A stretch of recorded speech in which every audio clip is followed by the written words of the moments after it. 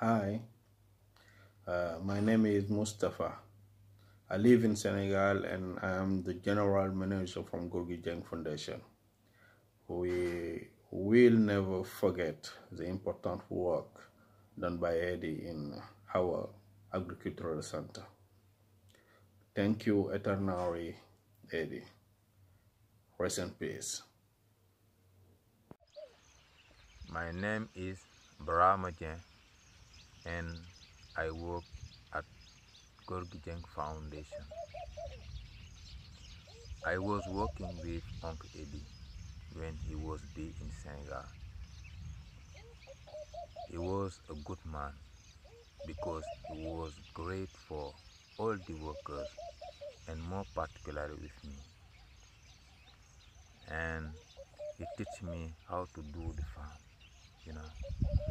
and a lot of things about life. He loved my entire family, especially my daughters. We will always miss him because he was part of the family. I pray God, yes, I pray God, give him mercy. Uncle Eddy, we miss him a lot. My name is Blessing Munyenyiwa. I'm here from Zimbabwe, work with Love for Africa and Meta. I just wanted to reach out to Eddy's family, just to share with them, our hurt here in Africa to have lost such a great man. I first met Eddy here 2 years ago.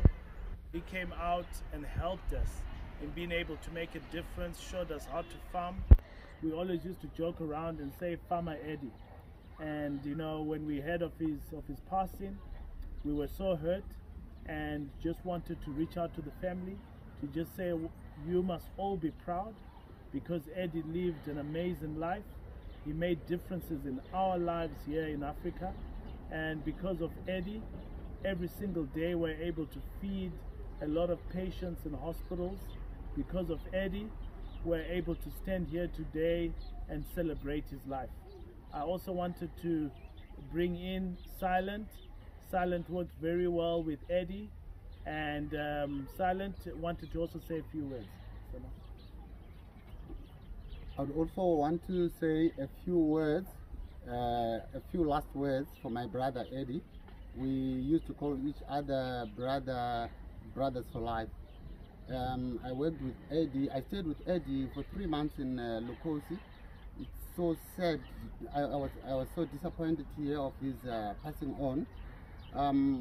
Eddy added a lot of value in our communities, as in like Lukosi.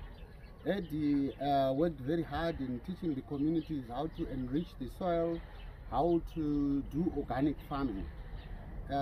Eddy also held a conference with the communities, teaching them on how to farm the chaya tree, how to prune, how to cook. He even invited guests from the Forestry Commission to teach people how to prune, how to cook, and also how to make compost. Eddy made a lot of difference in Lukosi. Everyone knew Eddy with his bike in Lukosi. I'm here to say goodbye, brother for life. Someday we are going to meet. Thank you.